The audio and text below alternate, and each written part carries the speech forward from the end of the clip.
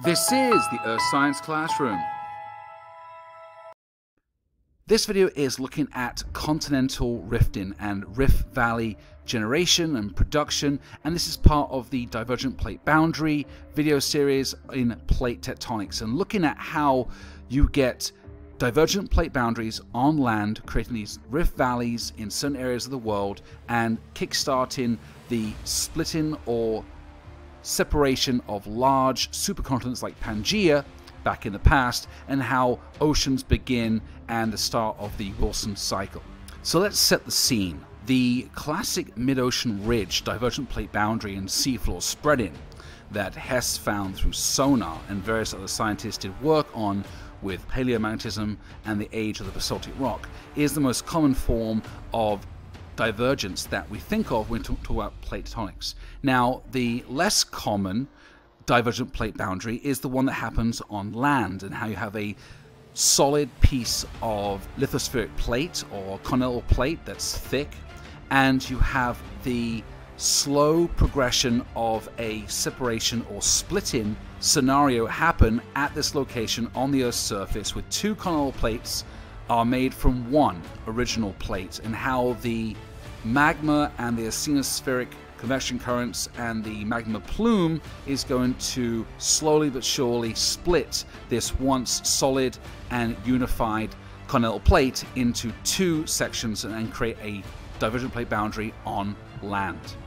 So the first thing you need is this rising magma plume through the mantle, from the core mantle boundary, through the asthenosphere, and this hotter material is going to rise up and sit right below the lithospheric plate, which is the crust and lithosphere, and this will be a continental plate, so it'll be granitic, granite, andesite in composition, and thicker, between 25 up to 100 kilometers to where the moho is. And this thicker plate will have pressure and heat added from below from this magma plume as it's rising up, and it's going to start to form a dome, form an elevated rising situation on the surface with the bulge and the increase in height of the surface due to the underlying pressure and pushing up of the magma, and it's going to cause this rigid solid layer of crust and lithosphere to have faulting, have fractures, earthquakes, and of course start to break apart as the two plates on either side,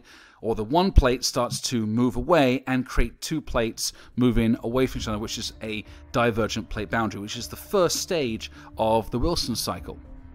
So the second stage, you're going to have a series of features that are occurring on the surface of the Earth right above this magma plume, this emergence of hot material, and causing the lithospheric plate, the continental plate, to move away from this area, creating a divergent plate boundary. This rifting in the continent is going to create this rift valley, and you see this change on the surface. We have this basin, this depression, this down-faulted depression, and this basin is a large, wide area of lower elevation, and it's caused by tensional forces and extensional movement of the plate. And you might get a few domes created in this rift valley, depends on the size and where the magma is, and you're going to have a lot of normal faults created on the sides, where you have this movement down of a section of the crust along the fault line, which is a normal fault,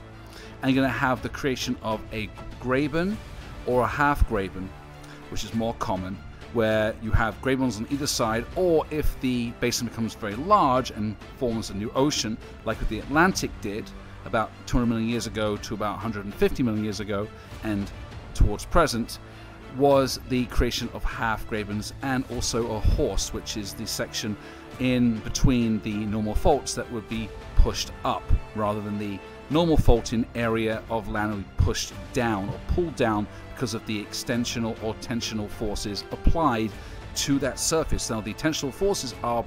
being caused by this rising magma below, pushing the above plates away from each other on either side. So you create this large basin, this large rift valley, which is caused by the magma plume rising.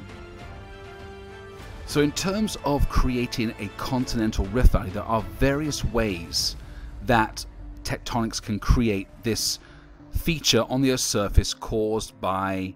divergence. Now, the most common or the most popular or the most well known is the example in the East African Rift Valley in the continent of Africa.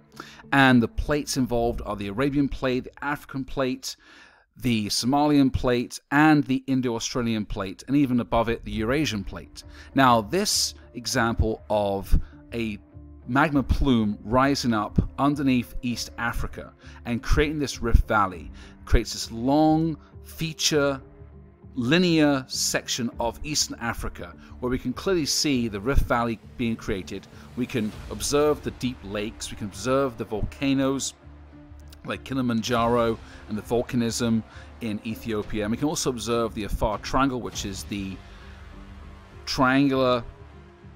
triple point location of the divergence between both the African plate, the Somalian plate, and the Arabian plate. And the Red Sea even is a stage ahead where we have the opening of the basin and the formation of this small sea, which is connected to the Indian Ocean but is getting wider and wider over time. So the Red Sea will become a larger body of water in the future, and so will the Somalian plate start to separate away from the African plate because of this ever developing rift valley and the stages that the Wilson cycles goes through, which is the creation of a new ocean, which will happen way off in the future in Africa. And as you see here with this image of the African Rift Valley, you have this example of this magma plume rising up and causing this tectonic process to occur on the surface. However, there are other areas of the world that have basins and depressions and valleys, but they're not always created by a rising magma plume like the one in East Africa. Thank you so much for watching the video. I hope you enjoyed it. If you like it, please subscribe and maybe hit the like button. If you like more on this content, please check out my channel, which has all these videos on Earth science.